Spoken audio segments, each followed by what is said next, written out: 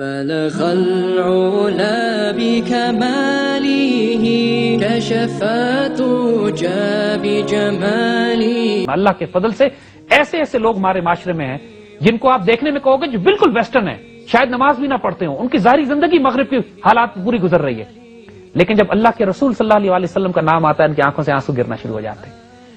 مسلمان کو چھوڑ ہم ظاہری طور پر غیر مسلموں کی بات بتاتے ہیں. ڈاکٹر اینمری شمل جو اقبال کی عاشق ہیں اتنی بڑی ہوئی، ہماری بڑی قریبی دوست بھی تھی. You see, I have always been interested in the life of the Prophet, that the Prophet is something more than just a normal human being.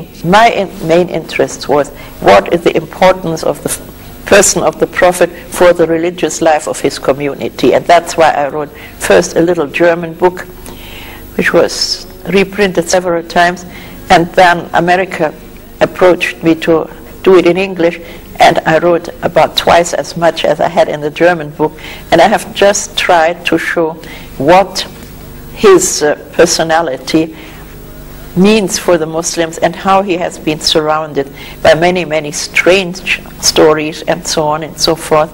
But my main aim was to show how the Muslim community loves him, just as Iqbal in his Persian work, in one of his Persian works, he says the love of the Prophet is like blood in the veins of the Muslims, and I think that's a beautiful statement, and I wanted to show that by means of my English book.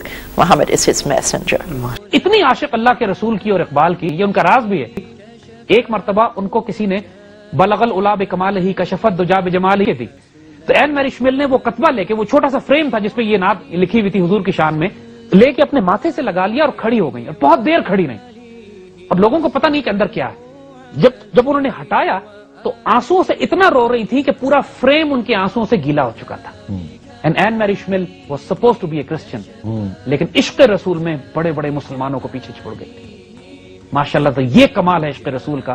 جب تک یہ مسلمان میں آگ نہ بھڑکے اس وقت تک مسلمان نہیں بنتا. اللهم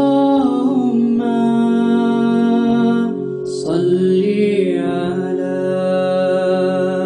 سيدنا